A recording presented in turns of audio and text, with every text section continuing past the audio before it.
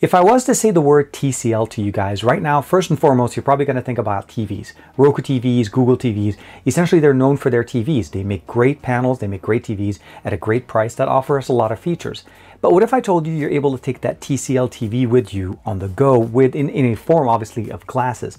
These are the NXTWEAR S XR glasses from TCL that enables us to take micro LED panels inside of these glasses with you on the go.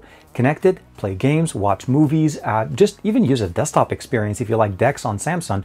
This is going to work perfectly for you. And what are the features that come in this very affordable, very feature-packed glasses?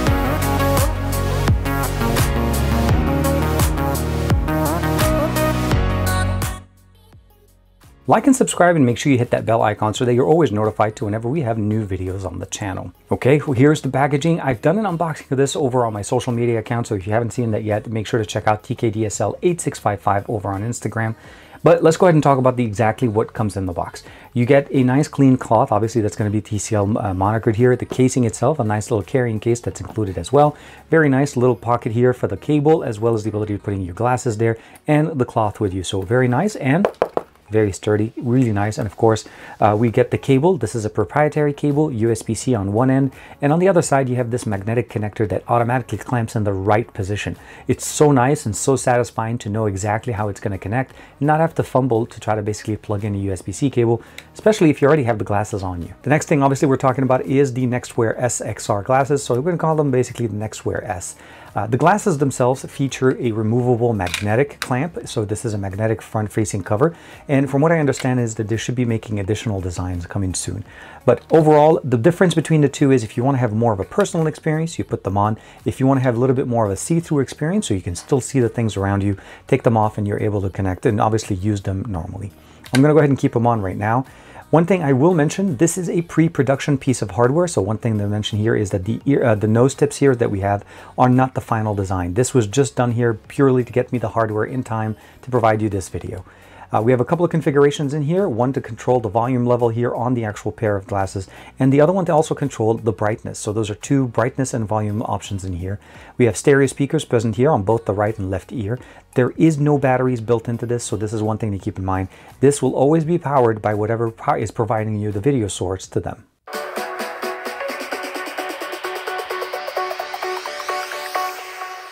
Jack it up.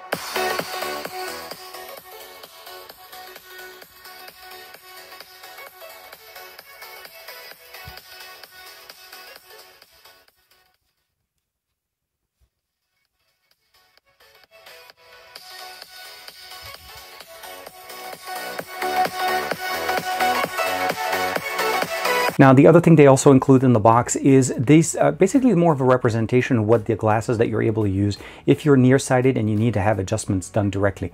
This is magnetically clamped directly into the glasses themselves. You can professionally get them done directly at your eye doctor, and then of course have them insert them and get them mounted directly onto here. They'll be able to do that for you. And of course, then you have no more problems. If you've ever had problems with glasses because you're nearsighted, this fixes it for you. On the right side, we notice that there's the TCL moniker and of course the connector. The connector only works in this configuration. You notice right there, it automatically clamps on. So let's go ahead and do it one more time. Bam. And it actually has a very good firm grip on it. Strong enough to be able to hold the glasses, although don't recommend you doing that. On the left side, nothing much, basically just the information, barcode information there. There is no connectors on the back. There is a proximity sensor that's present right there. That's going to basically allow the display to turn on whenever you wear the glasses. So when you're not wearing them, this proximity sensor senses that and turns off the display, saving you some battery. Again, keep in mind that the nose tips here that we have are not the final design. The final design, when it does become available publicly, will be more rigid and will definitely give you different sizes that you'll be able to pick from. So that's something to keep in mind. They're going to provide you different pieces. You'll pick the right one for you and you'll be able to configure it and set it up, and it'll be comfortable and very nice to use. Again, removing the back shield provides us the ability of seeing through it. You can kind of see my hand here, so you can kind of see through. So it's not entirely blocking everything. The reflectors on the front, the reason why we have it here, so we don't have a lot of light passing through. But from the front, when you're looking at it, it looks pretty good and it gives you the ability of seeing through it. Now, as I mentioned to you guys, we have two displays in here. I hope you can see them. There's 1 and 2, and they're basically reflecting off of a mirror present inside of it. So the reflective material allows us to actually see these displays. And there's two basically micro OLED displays present there, a 16:9 aspect ratio with about 47-degree field of view. So very nice large display, and running at about 60 Hertz. So that's the refresh rate that's on it. When you're running in 2D technology or 2D video, it's going to be 1920 by 1080p. And if you're running at 3D, it does play at a bigger resolution at 3840 by 1080. Again, 1080p is going to be the maximum, and it's considered to be called the bird bath type of a display optics. Dual stereo speakers present in here, although my recommendation for best audio, utilize using, play music using your favorite pair of Bluetooth earbuds. It's a little bit more personal, so let's say if you're on a flight or so on where there's a lot of noise coming around you, it's not that you can't hear the sound, but it'll be more personal and of course sounds a lot better, especially if you're watching a movie on them. We do have an accelerometer, a gyroscope, and a pressure sensor, as I mentioned to you guys. Connectivity is primarily over USB-C, and this is going to be the connection that we have in here. Now, TCL is going to be selling an adapter. This is a separate piece of hardware that is going to be sold through the Kickstarter, and that enables us to actually use it with iPhones, as well as also utilizing it with systems that don't necessarily support audio, well, basically USB-C output and power at the same time. And what I mean by this, it actually includes in that little package a small battery that allows us to actually not only power the glasses, but also allows us to last longer since it doesn't have to draw as much power from the device. And when I say that this is super easy to use, it's pretty simple. You just basically take off your glasses, put them on, and I'm pretty much set to go. Go ahead and take the cable. Again, the cable itself, this goes directly into your smartphone, and this goes directly into the back. So I'm going to go ahead and just go ahead and put it on, clamp it, you're ready to go. Pick up your favorite smartphone. In this example, I'm using the Xperia 1 Mark IV. Turn it on, unlock it, and taking off the frames real quick just to kind of see through a little bit so I know exactly where to look like here, because when you put the shades on, it gets a little bit darker. This is a screen mirroring experience. So right now I'm looking exactly at what the screen is giving us right there. Now I got a question a couple of days ago about, do we need to have the display on whenever we're using the glasses with the device that has a display? Obviously that we're using screen mirroring at this point. The answer is pretty straightforward. Yes, you do need your display on, because for the most part, this is what actually is going on. I mean, I'm controlling the experience in the glasses on the phone.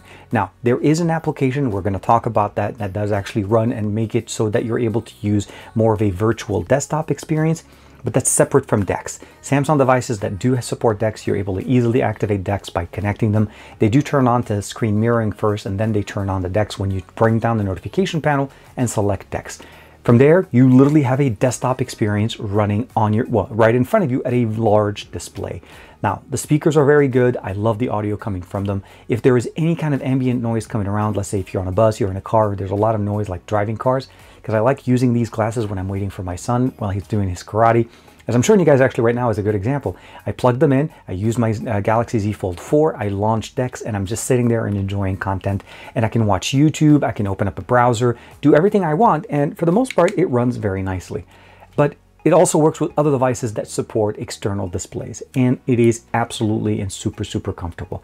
The nosepad right now that I have, because it's not the final design, is not 100%, so I do have a little bit of discomfort with it, but they've assured me that they're going to be changing it. And if I'm not mistaken, I've seen one of the other videos posted that does show a different style of nosepads that are a little bit more rubbery and a little bit more comfortable overall.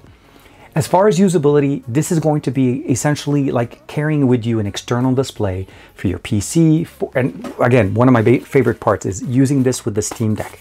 Portable gaming at its best. I connect my Bluetooth connection directly for audio. I get my personal experience, and I'm able to sit there and enjoy and play games.